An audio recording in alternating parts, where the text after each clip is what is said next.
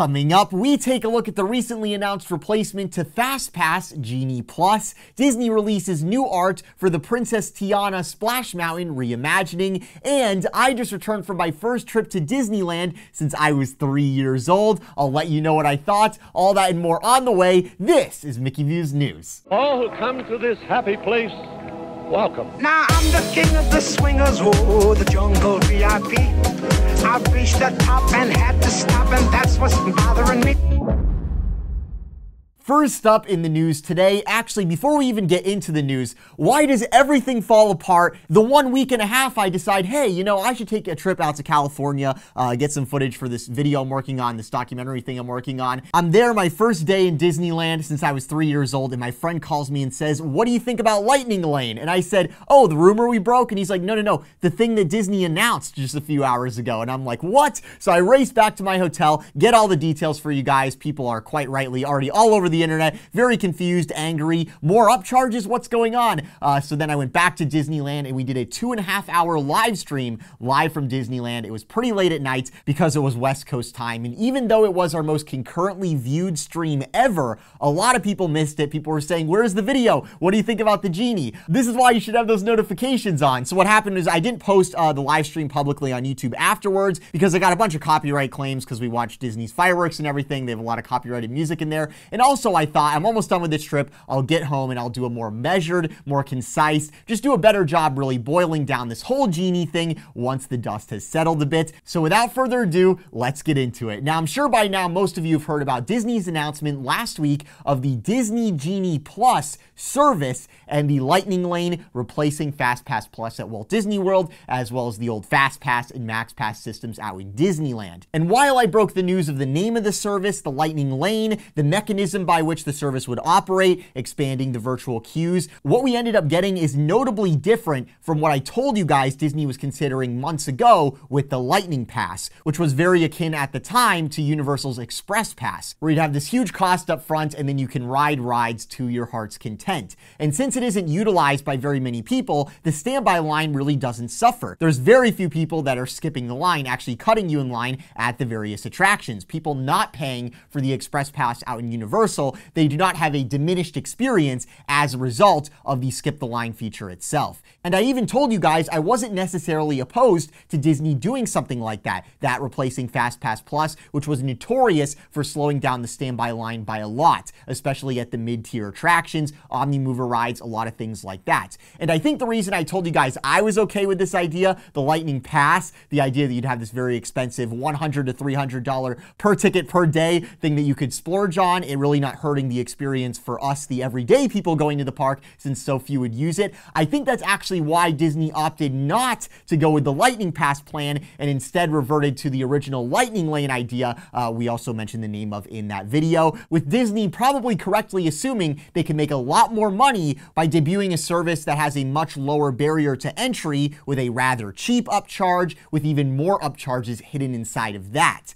Because when you make the skip the line feature paid and you make it cheaper, what that's going to do is it's going to enable a lot of people to do it, which will slow the standby line, which will then push more people to do the service, slowing the standby line even more. So the Lightning Lane itself, it really isn't a service. It's the branding for the skip the line feature you're going to have at each attraction at Walt Disney World and Disneyland. The way you access the Lightning Lane, and this was very much obscured in Disney's press release, you had to watch a 14-minute video to really figure this out. It isn't as simple as just paying for this rather cheap looking $15 upcharge per ticket per day to access that Lightning Lane, because at the big attractions that have long waits like Seven Dwarfs Mine Train and Radiator Springs Racers and DCA, ones with a lot of unresolved operational issues like Rise of the Resistance, you will have to pay individually to access the Lightning Lane at those particular attractions. So for the mid-tier attractions, if you've got the Disney Genie Plus add-on, which is $15 in Walt Disney World per ticket per day and $20 in Disneyland per ticket per day, that'll allow you the day of to go into the Walt Disney World or Disneyland app and book your first Lightning Lane on Disney Genie, the first ride that you want to skip the line for that day. So there's no booking in advance anymore, which is one of the good things with this new system, in my opinion. It does bring back some spontaneity, which is good to see. When Disney is ready for you at that ride, they'll send you a notification and you'll head to the attraction. Once you've done that attraction, you can book a new reservation, and effectively what you're doing here, in my opinion, is paying to join more virtual queues. The moment where you normally just physically enter the line for the ride that you want to ride, instead, you're going to be paying Disney extra not to have to be physically standing in that standby line. Instead, you'll be in the app saying, hey, I want to ride this. And Disney hopes in the meantime, you'll be out and about buying food and merchandise in the park, increasing guest spending numbers. So that's the basic mechanism of Disney Genie Plus, how it will work, how much it hurts park capacity with less guests in line, how much of the line you'll really be skipping, how much of a physical queue there will be in the Lightning Lane remains to be seen. And this service will be implemented on both coasts this fall, Disney says, and we'll keep on the lookout for a more precise time frame there. Then, of course, you have the gotcha, the catch, if you will, of the system, which I already mentioned. What's going to happen is normal people, uninitiated guests, they're going to get sold the Disney Genie Plus add-on to skip the lines via the app on their phone, spend a bunch of extra money on top of their tickets to do this add-on for their whole family for the whole week. It'll add up to a very significant sum of money once you map it out for their entire stay. So once they get in their first virtual queue, they're in the park and they start riding rides via the Lightning Lane. At some point, they're either going to show up to a ride like Seven Dwarfs Mine Train and ask the cast member why it's not available in the app, or the cast member will have to inform them that the ride is an individual charge to skip the line at, and the Disney Genie Plus service they paid for renders them nothing at that attraction. Or more likely the case, what's going to happen is the guest is going to go into the Walt Disney World or the Disneyland app, see the list of rides that they can start skipping the line at, the feature they paid for, and they're going to notice many big rides listed on there that are grayed out with an additional per person cost posted on top of them. Each service should just have its own name, right? There should be a name for the individual attractions charge. Maybe at the attractions where you have to pay for it individually, just give it a different name. Call that the Lightning Lane, and then call the ones where you can use the Disney Genie Plus app, just call that the Disney Genie Plus line, right? That would sort of make more sense. It'd be less confusing, I think, but it seems like Disney has already decided how they're going to be doing this here. And furthermore, there's a lot of people out there saying that this system, it caters to the rich.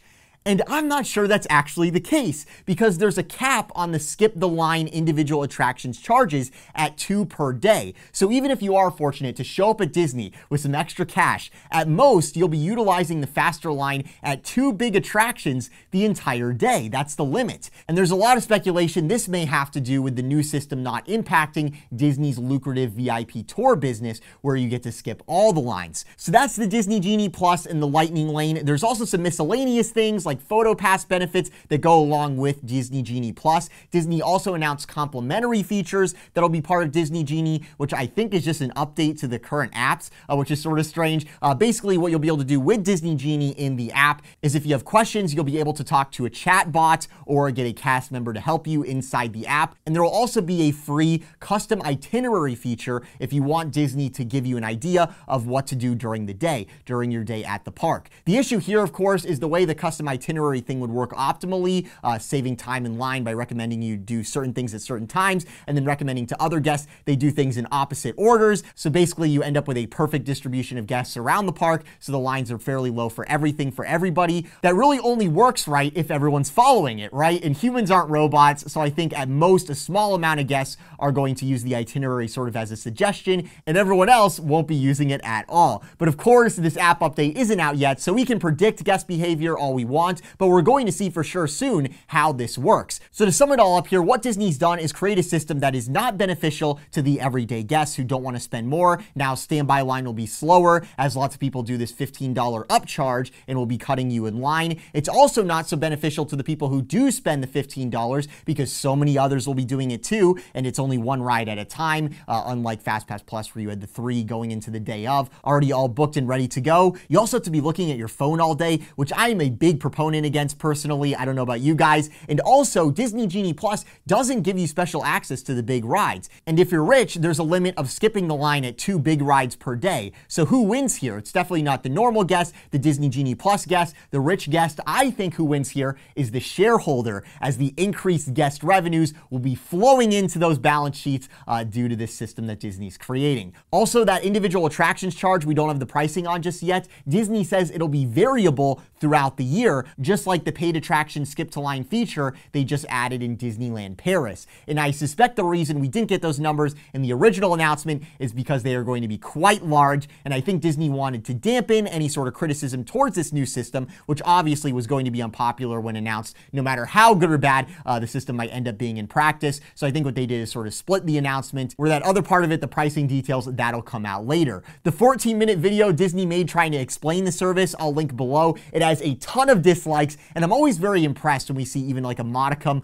of pushback against what feels like an unstoppable machine that's just constantly demanding more and more of us part guests. So I was very happy to see that. One more thing with the Disney Genie I want to note, and I said this the day it was announced, I don't like how now guests will be able to pay an outrageous sum for a single ride on Rise of the Resistance. It makes Disney's incentive no longer building rides that work efficiently or even correctly. In fact, Rise continuing to have problems, people having issues getting boarding passes. Starting this fall, Disney will be profiting off of that directly. Because of the attraction issues, because of the limited number of boarding passes, Disney can create artificial scarcity, and in return, since people can't get on for free, or the ride had a lot of downtime, so your normal boarding pass is now out of the window, you're not going to be able to ride it the one day you're there to ride it. In return for that ride not operating as it should, guests will turn out their wallets and pay per ride just to be able to get into that attraction. What's Disney's incentive to increase hourly ride capacity at something like Rise of the Resistance and distribute more boarding passes once you have something like this in effect, where the harder it is to get on Rise of the Resistance, the more people will pay to go on Rise of the Resistance, and Disney will profit a lot from that. It's something to think about. What does this system incentivize Disney to do in terms of park operations? Certainly not to have fast standby lines. The slower those are, the more people are paying $15. The slower it is at the big attractions, the more people will be spending per ride, which is absurd to think about. They already paid for admission too, and maybe even a hotel at Disney, so it's definitely some crazy stuff there. And you could just keep going and going, highlighting all the hidden exploits that are obvious with this system. Another great one is, think about this, you start with a relatively low cost for Disney Genie Plus, right? $15. The skip the line feature, Lightning Lane, constantly has lots of people going through it because Disney Genie Plus is relatively cheap. We see the standby waits go up. If it's anything like FastPass Plus was, it could end up slowing standby waits at up to 80% on the extreme end at some attractions. So you're going to be standing in that standby line and people will say, I already paid to get here, right? Like I had a plane ticket or I drove, spent money on gas. I already paid for a hotel. I already paid for park admission. I might as well pay an extra $15 to have a good time. So you're going to have tons of people that are going to say, okay, I'm not standing in the standby line. I'm going to do the virtual queue instead. And then it'll stop being $15. Once everyone's done it, once it's achieved its goal of making the standby line really slow, then it's going to be $20 like it's going to start at in Disneyland. Then it's going to be $25. Then it's going to be $30. If you're a Disney shareholder, I'd say short term, this could be very bullish. There's going to be a lot of money coming in, a lot of guest revenues because of this new system. But medium or long term, you have to ask yourself, do these types of tactics push guests away? Do they leave a sour taste in people's mouth? Or are people so in love with the product, they're willing to continue to jump through any hoops that Disney lays out, and Disney will be able to continue adding on upcharges and requirements? That's what Disney's betting on. They're very clearly testing the waters here, so unless there is some pushback from the fans, from the customer base saying, hey, we don't like this, things will just continue to move in this direction. So do vote with your wallet. That's definitely something I would recommend. That's really the meat and potatoes of the Genie Plus and the Lightning Lane, without all the fluff around it like custom itineraries or mobile ordering. Like, we already have mobile ordering in the current app. What are you talking about? There's a lot of funny stuff with that announcement Disney did. Like, look over here, look over here. Fall 2021 for the new service coming stateside. I bet you will be seeing some Lightning Lane signs coming up at attractions soon, so I'll keep you on top of all that.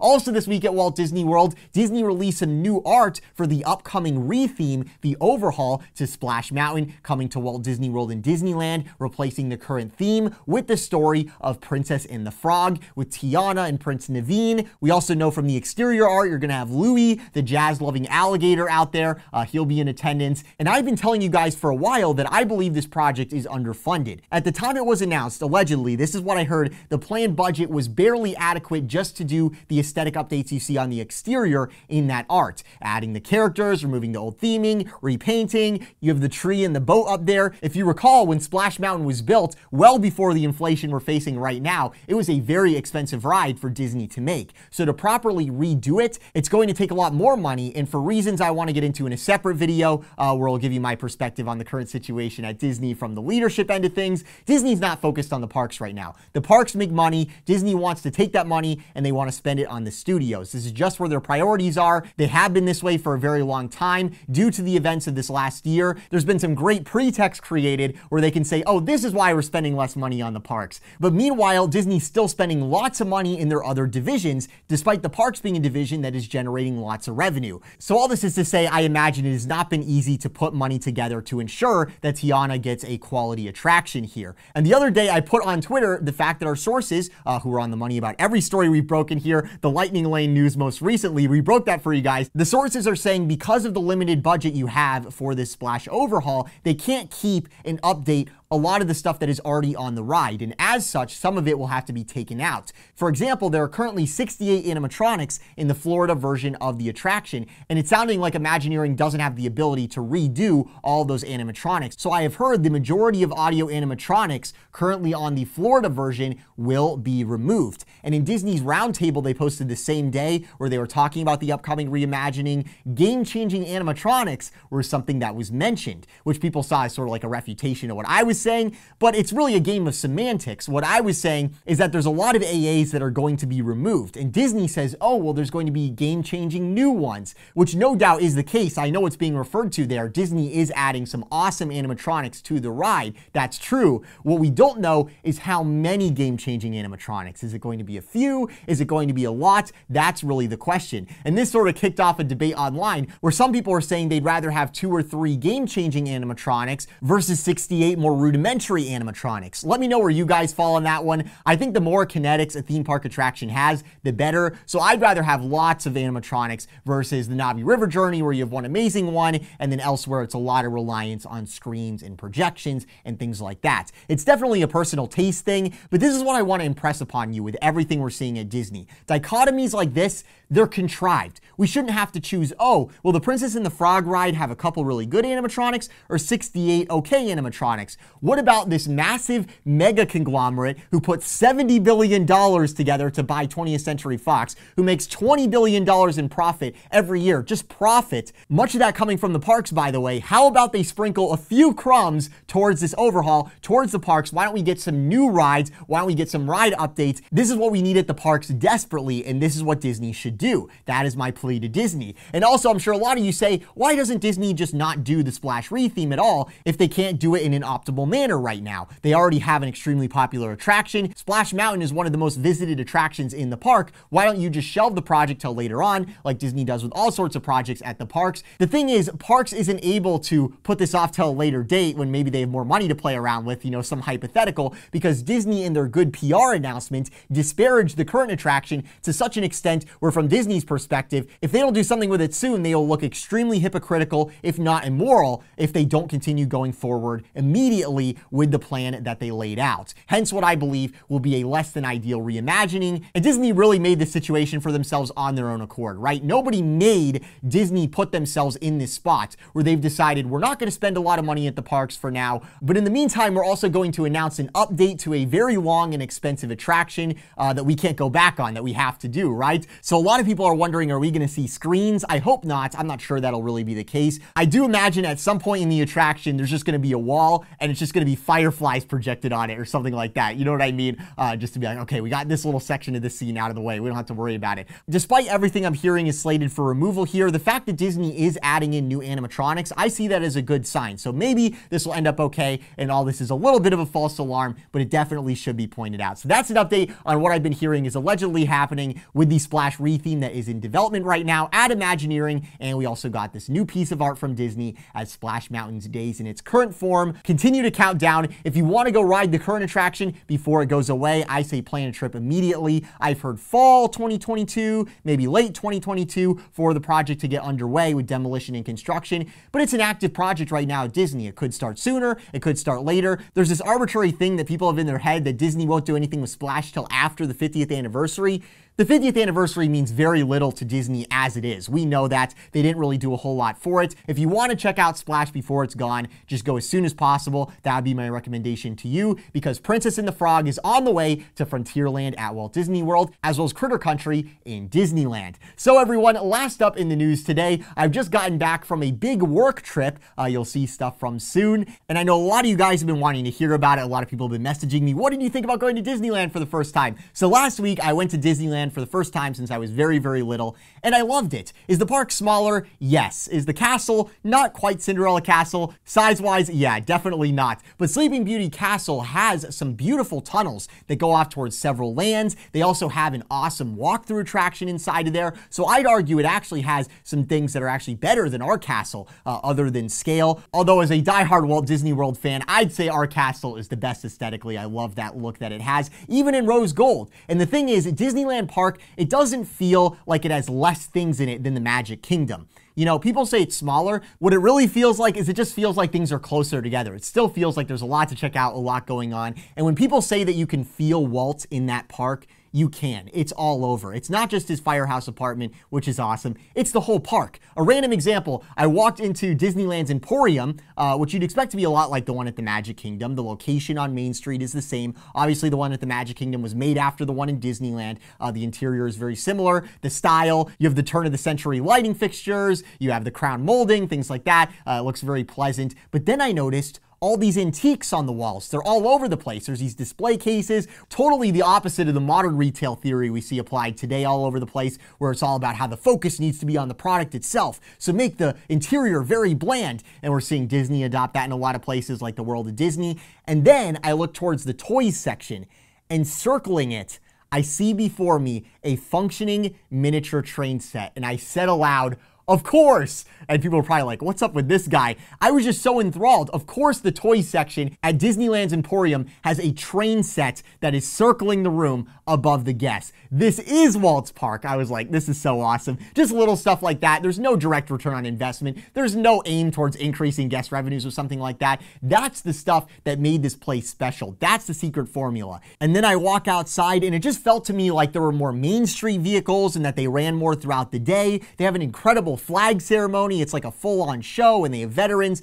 and they have the band, and they have audio playing. It's just incredible. Mickey's always on Main Street. He's so enthusiastic. There's just so much going on with the place. It's just at another level. It really feels like the people running it deeply care about what they're actually providing, the product that they're actually selling.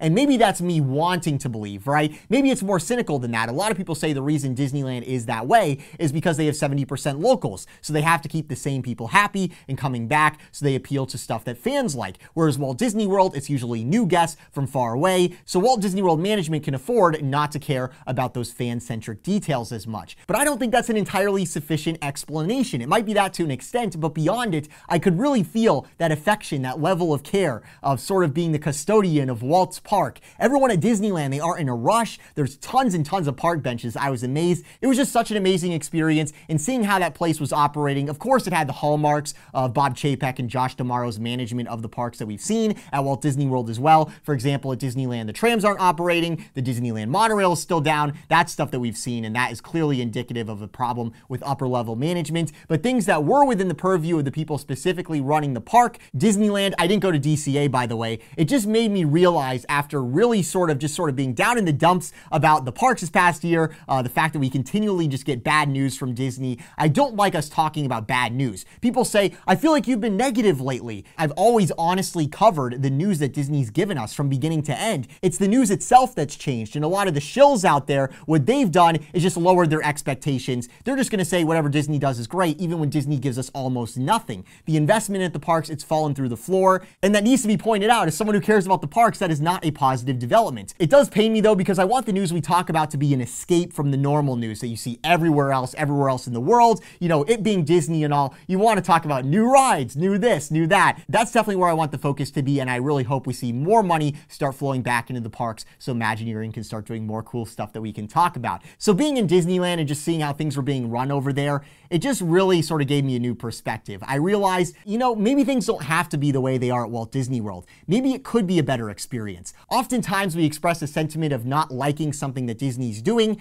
and then we catch ourselves, right? We say, oh, well, you know, that's capitalism for you. You got to be realistic. Was Walt ever super worried about being realistic with his plans? I don't think so. I thought maybe we should reorient our thinking a bit. You know, Disney this past year has made it explicitly clear to us that they feel they can demand more than ever from their guests. Park reservations, increased prices, Disney Genie. Maybe the shoe should go on the other foot at some point. Maybe we should demand more from Disney, or at least demand the same quality of product that we're promised. So while I've thought for a while that it's inevitable the parks are sort of on the decline because there's just not money going into them, there's very little in the way of a limiting mechanism to what the folks at Disney are doing outside of pure economics. There's really not much we can do. There's very little that we have influence over. I think I have found a little bit of rediscovered passion and optimism actually going out to Disneyland and seeing how that place was. I think I do care more than I did just a few weeks ago. Going to Disneyland, seeing something so beautiful that is obviously awesome and worth fighting for, and then also going on my phone and seeing how fans were responding to the Disney Genie announcement. And this says a lot about how much Disney has destroyed their reputation of late, that they spent so many decades building up. The first thing most people thought when they saw that announcement for the Disney Genie,